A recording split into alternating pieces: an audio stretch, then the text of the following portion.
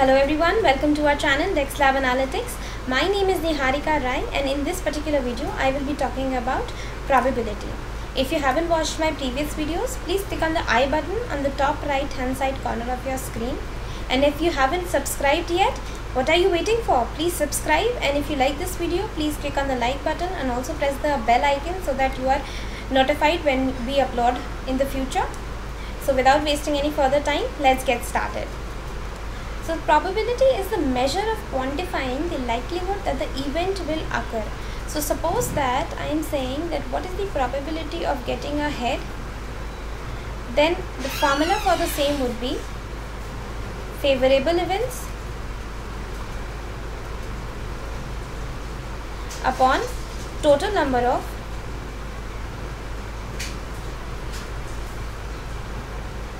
events. So in our case, when we toss a coin, we either get head or tail. So probability of getting a head is favorable events is 1 and total number of events are 1 and 2. So 2. So the probability of getting a head is 1 by 2. So in very general language, probability is nothing but the chance of getting a result as desired. What is the probability of the chance of getting a head? That's it. Now let's discuss what events is, or in particular what is the structure of probability.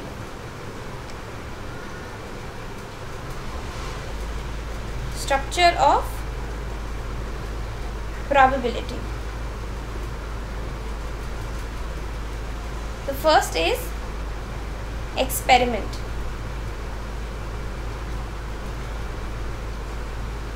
So experiment is nothing but the process which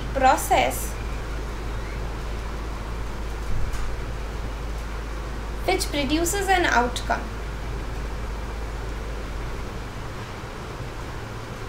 Second is event.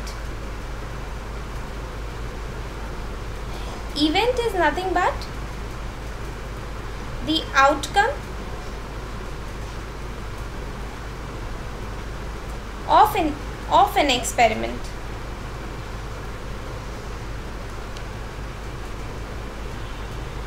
Third is elementary events.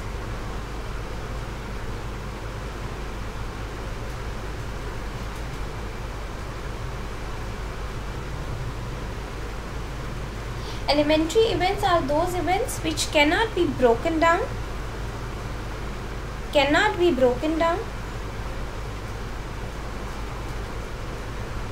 into other events.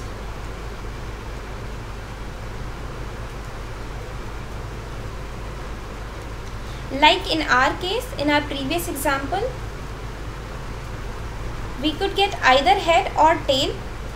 Once we have a head, there is nothing above or below that. That means nothing is going to happen above or below getting a head or a tail. So this event, the result cannot be broken into further events. In case of a dice when rolled,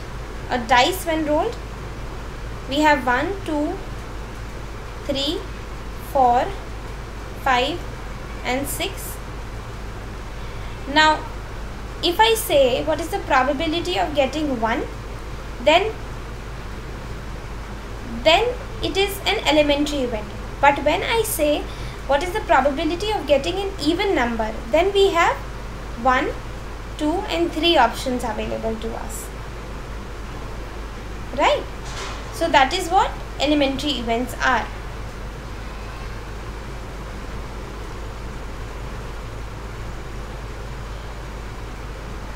So the next is sample space.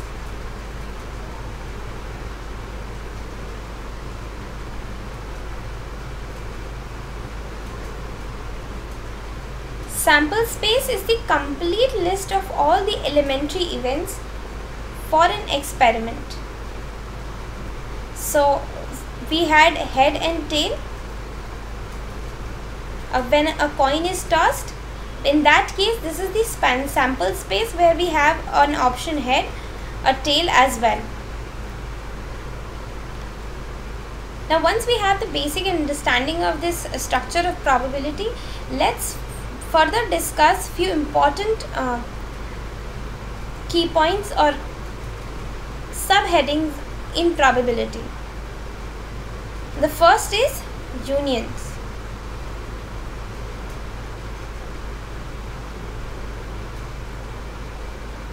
And is denoted like with this sign. For the explanation of the same, I am going to draw a Venn diagram where this is my event A and this is my event B. Sorry for my disproportionate circles. Here I have these values. So event A has a sample space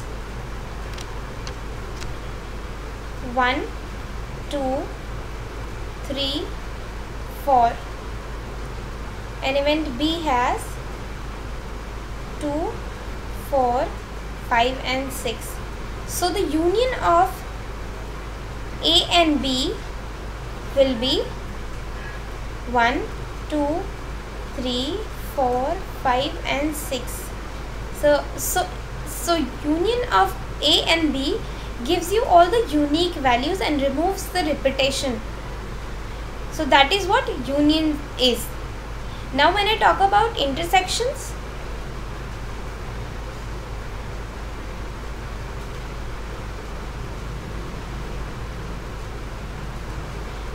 which is denoted by this sign, when I say A intersection B, I mean the common values between those two events. So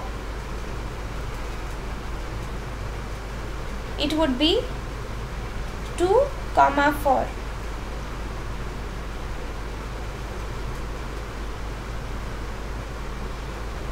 Next in the row is mutually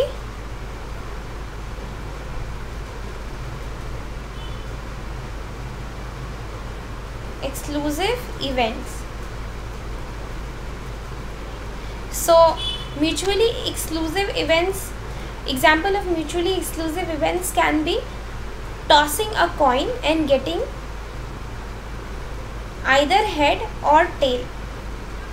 So in this case, when I am tossing a coin, I can either get head or I can get tail. So what happens is, in a mutually exclusive event, the occurrence of one event preludes the occurrence of the other event. So if one happens, the other cannot happen. So in that case, probability of H plus probability of intersection of H and T would be 0. Either H will happen or T will happen and there won't be any intersection between the two. Next in the row is independent events.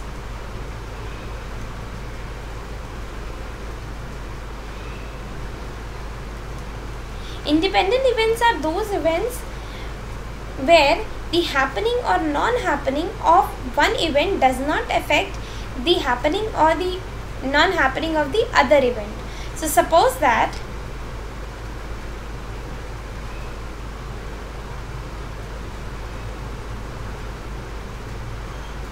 I have a Venn diagram where event say A says tea and event B says shopping. So drinking tea does not affect me going for a shopping. So these are called independent events. The next is collectively exhaustive events.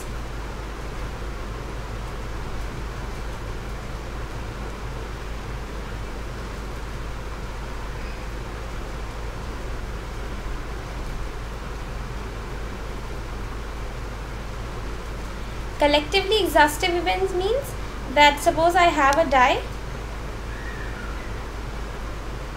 I am not good at drawing, so please don't mind. Suppose that I have a die. Here I have 1, 2, so on and so forth. So what happens is, when I roll a die,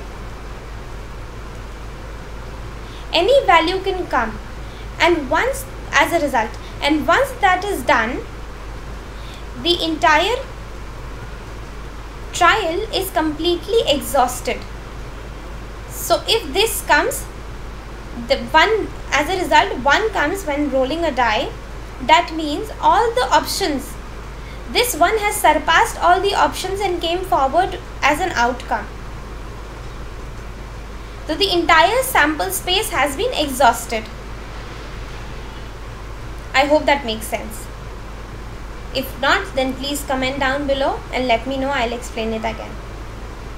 Most definitely. The next is complementary event.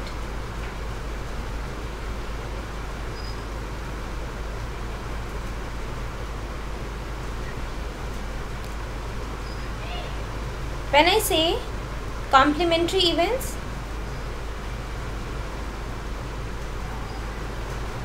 suppose that I have an event A.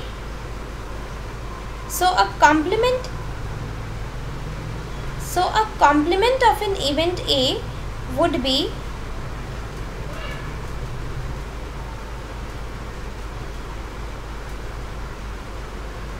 this. This basically means we can write it as A, probability of A complement equals to 1 minus probability of A. That means if probability of happening of event A is say 1.52, what is the probability that A will not happen? So 1 minus P A. So a complement of an event is just the opposite of that event. So if A is happening, what is the probability of A of not happening of an event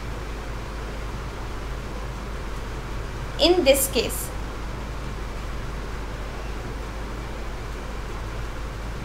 Now let's also discuss what is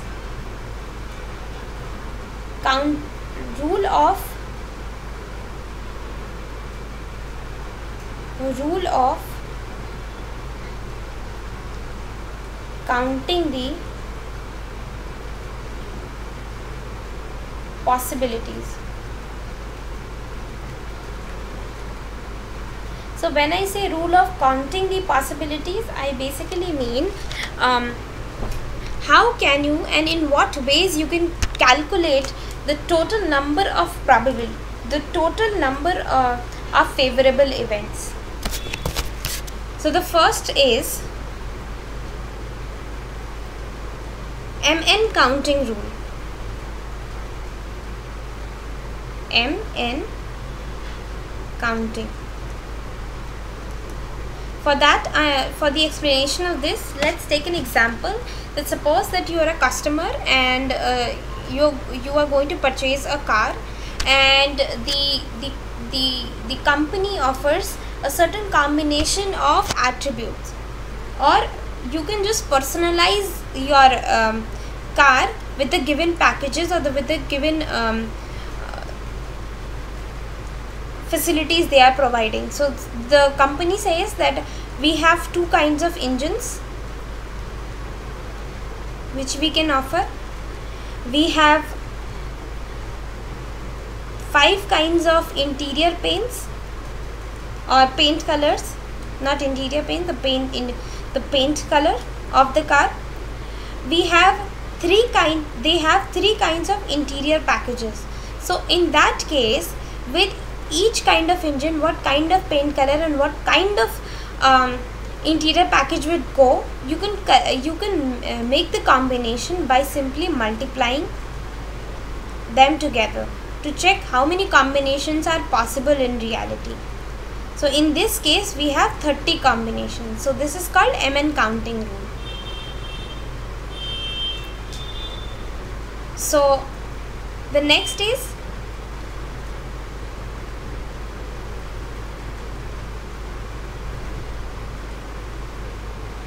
sampling from the population, from a population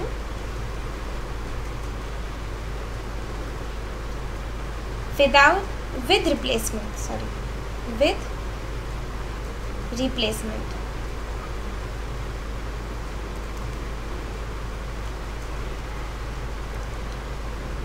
So when I say with replacement, I basically mean that suppose that I have again a die which we are going to roll.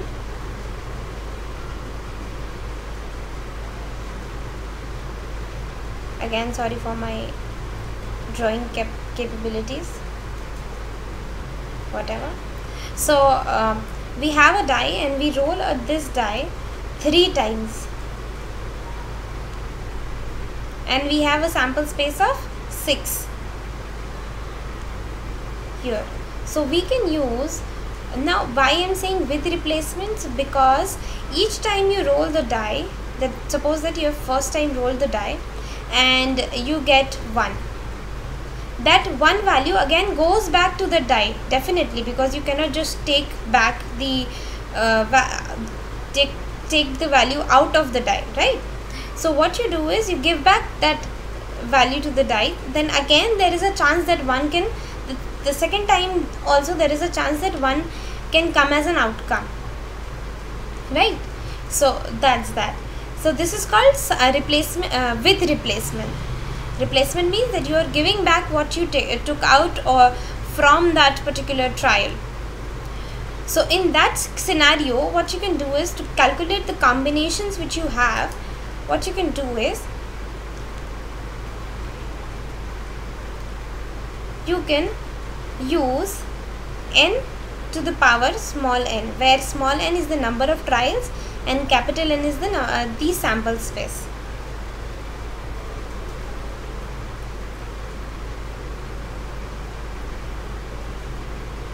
So 6 into 3, 6 cube is 216. So these many combinations are possible, or these many outcomes can happen in this scenario.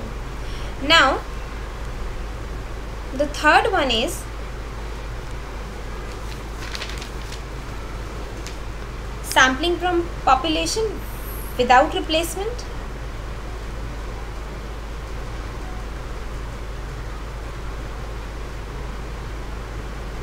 Now without replacement means that whatever the outcome is, you take that with you and the sample size is reduced. In the previous example, the sample size was never reducing, but in this case each time the sample size reduces with the number of trials or depending upon the type of question you have. So in that scenario, you can use the formula NCR, where it can be written as n factorial small r factorial n minus r factorial. So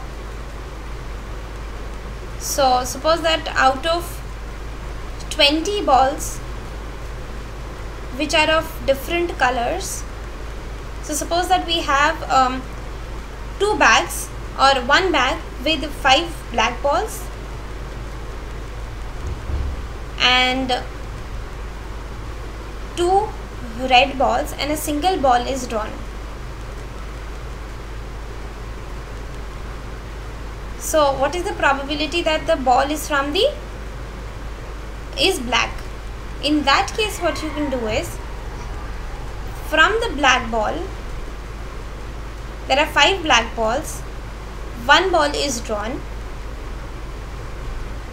Out of the total balls, out of total 7 balls. So 7 balls, from 7 balls, 1 ball is drawn. So these are total number of events, and this is the favorable event.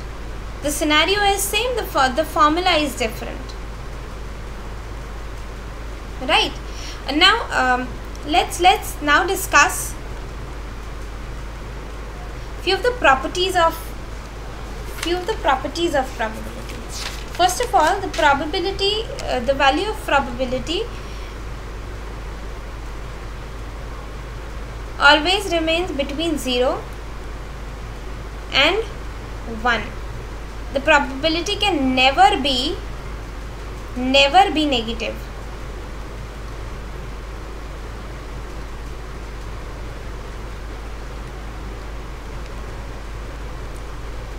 The second is the combined probability of the sample space is 1.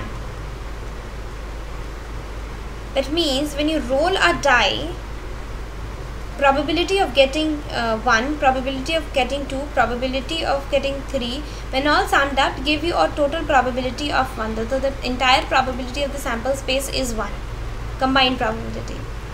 The third is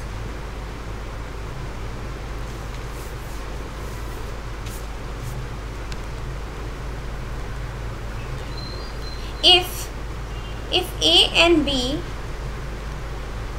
are mutually exclusive,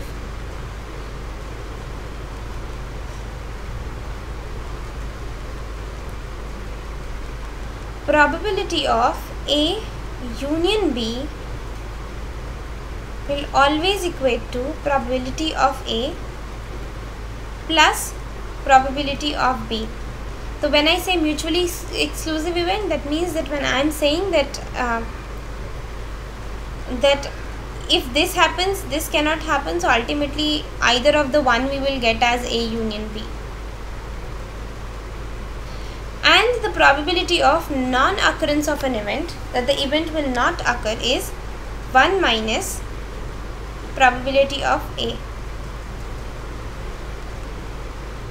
So that's it for this video. I will be creating a lot of videos on probability, so don't forget to click on the bell icon. And if you want to know more about Dexlab Analytics, or if you want to learn more from us or from me, you can just go ahead on again on the website www.dexlabanalytics, or you can call on the given numbers on the screen, or you can write us at hello@dexlabanalytics.com. We are currently placed in Gurgaon. Hope you found this video informative. Please don't forget to hit the bell icon and like and share definitely with your friends. Bye bye, take care, see you guys next time.